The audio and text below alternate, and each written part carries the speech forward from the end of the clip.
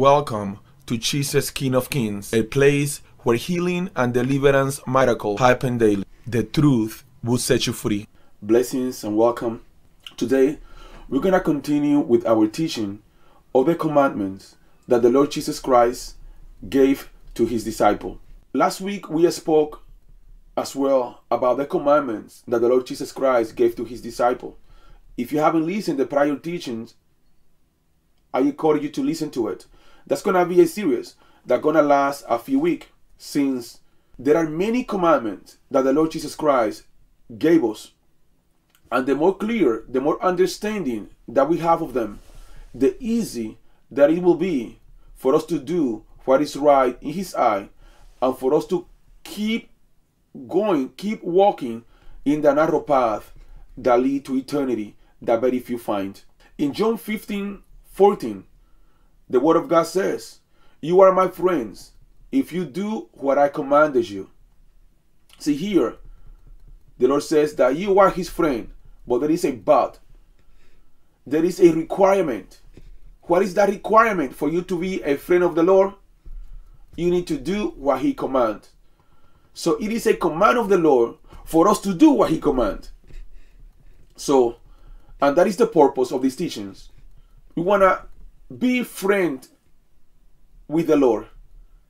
And in order to be his friend, we need to do what he commands. But in order for us to do what he commands, we first need to learn what he commands. And that is the purpose of these teachings.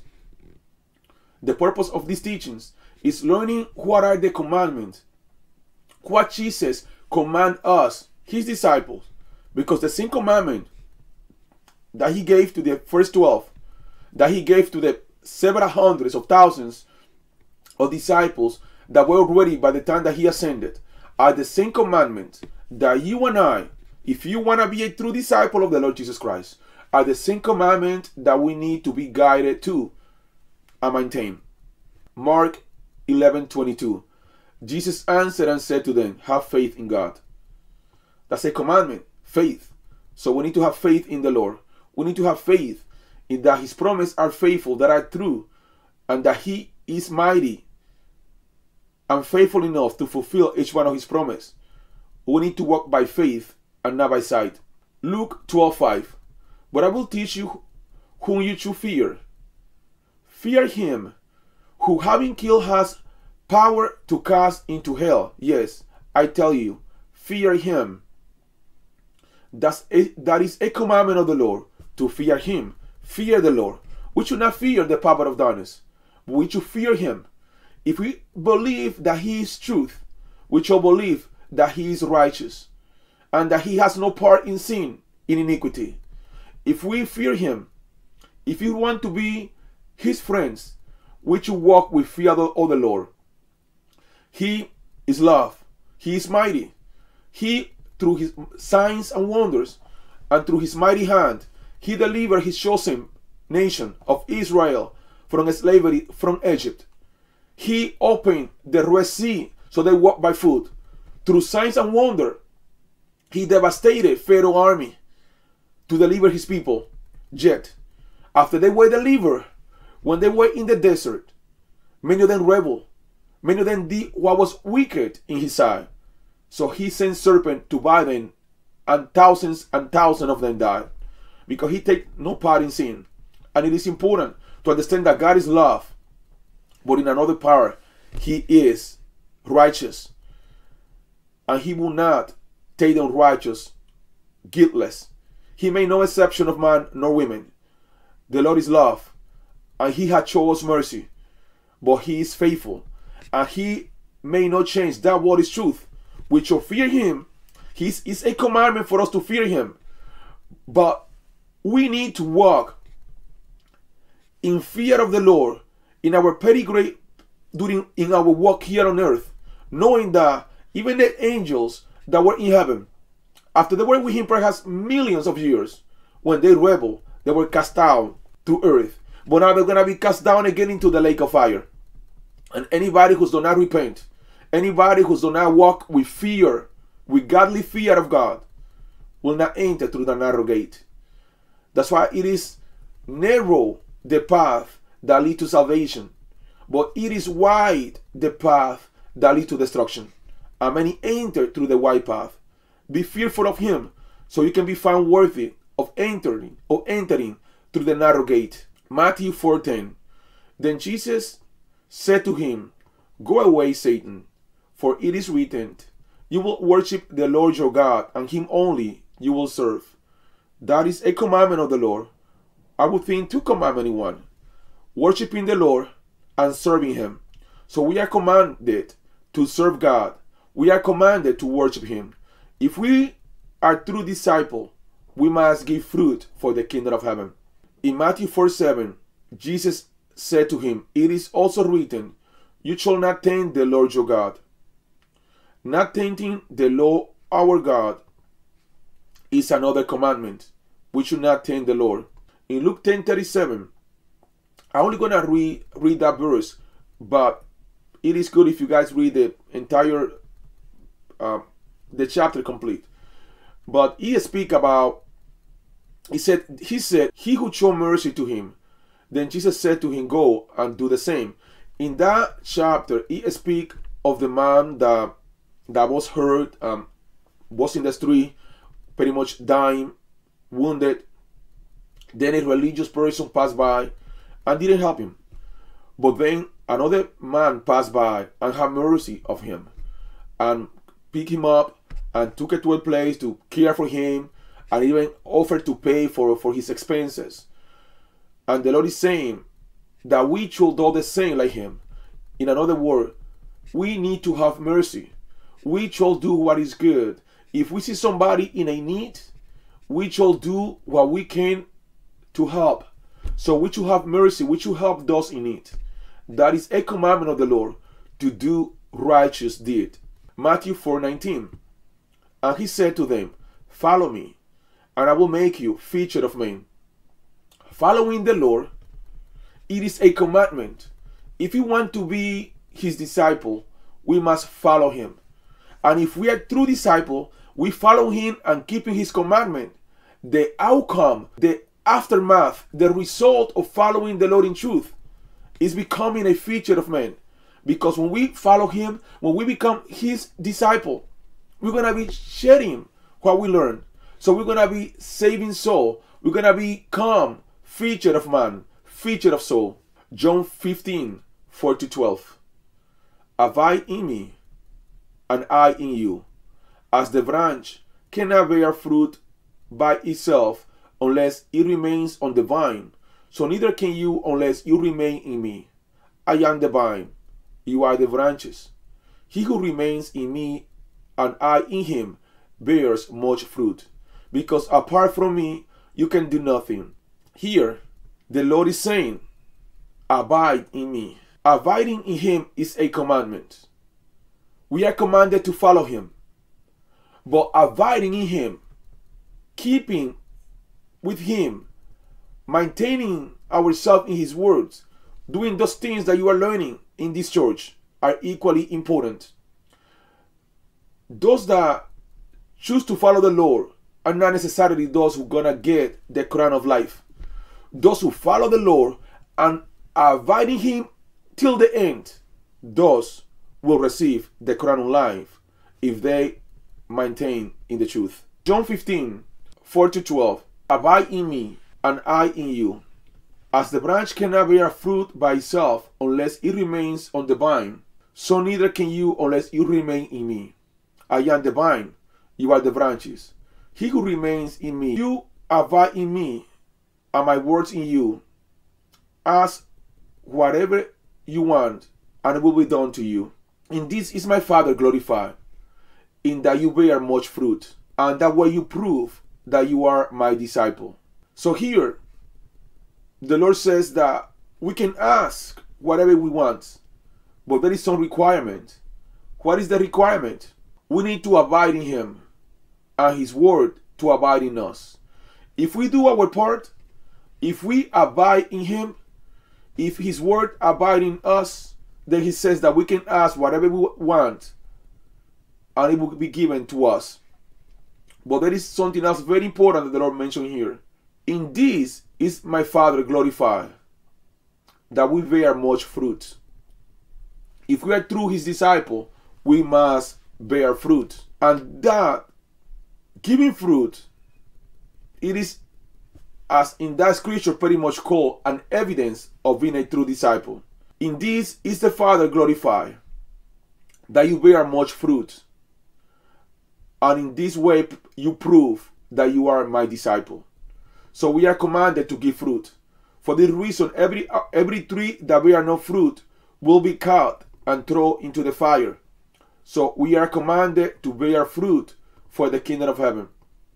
We are commanded to be featured of men. We are commanded to be constant, to be reliable, to be persistent in doing what we can for the advancement of the kingdom of heaven. Mark 9:35. Sitting down, he calls the 12 and said to them, if anyone wants to be first, he must be last of all and servant of all. We are commanded to serve. Serving is a commandment of the Lord. We need to serve with our time. We need to serve with our skills. We need to serve with our spiritual gift. We need to serve with our finances. If somebody said to love God, but do not do good to those in need, it's not loving him. If anyone says to love God and spend his day, his time in the TV watching movie, spend 2 or 3 hours in the TV, instead of spending that time sharing a video like this one, seeking people out there who I seek, who I tormented through the social media, and getting them in contact with one of those videos like the one that we have in our channel. If somebody says to love God, but it's working and support not the needed, need to support the work of God, that person really does not love him. All of those that do as such, as I have described, the word that says, these people with the mouths, they love me, but the heart is away from me. That scripture feed everybody who live a life like this. The good news is that each one of you, that you do not do what is good to the needy. You do not support the kingdom of heaven. You do not serve God with your time. You have the opportunity to repent. And everybody who repent and come away from sin, find mercy.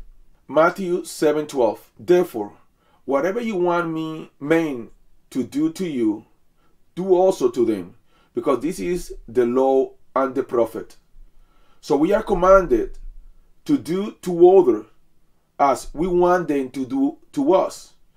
And if we comply, if we keep that commandment, we save ourselves from much trouble. Because by doing that, that automatically makes us overcome selfishness. Because we're not thinking only about ourselves. We are thinking what the brother needs, what the sister needs. What would I like them to do for me? Or how I would be pleased? What would please me of them? Then if we, instead of waiting for them to do it for us, we do it for them. That scripture itself will cleanse many from many different sins by learning how to think in other as much as thinking in oneself. Matthew 7:15.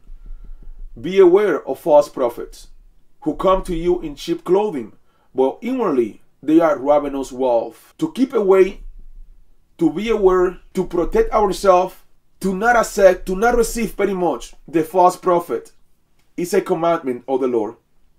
We need to separate from them. For that reason, regularly I share the importance of being watchful and separated from those that have a different doctrines, because in the physical they look very holy, but in the spirit they are ravenous wolves. They slaughter you from within. So it's a commandment of God for us to be watchful and away from them.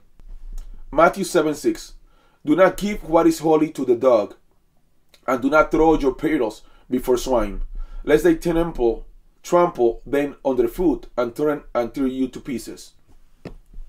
We are commanded by the Lord not to give what is holy to the dogs or to the pigs.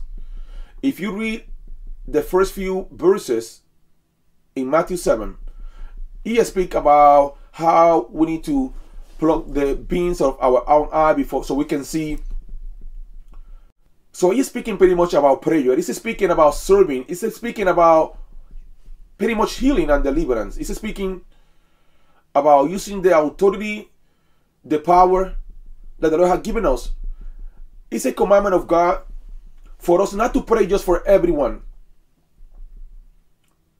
We are commanded and not to take the food of the children just to give it to the strangers. In that area, really, I know that I'm going an extra mile. I barely reject anybody for prayers. I pretty much pray for anybody who come here. And I'm doing so for the guidance of the Lord.